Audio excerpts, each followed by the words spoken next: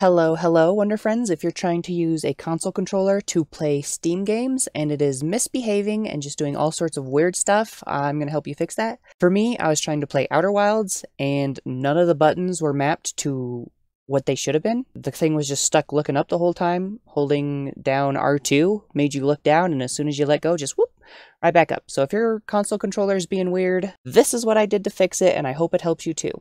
For the desktop app, just click Steam in the top left here, go to Settings and General Controller Settings, and just tick the box for whatever your controller is. Or if you would rather do this from big picture mode, go to the ever handy cog, scroll down to Controller Settings, and you'll be at the same screen as before. I have no idea why this works. I have no idea why this is necessary. I have no idea why these just aren't turned on by default, especially considering the controller was working just fine for big picture mode, just not in the actual game.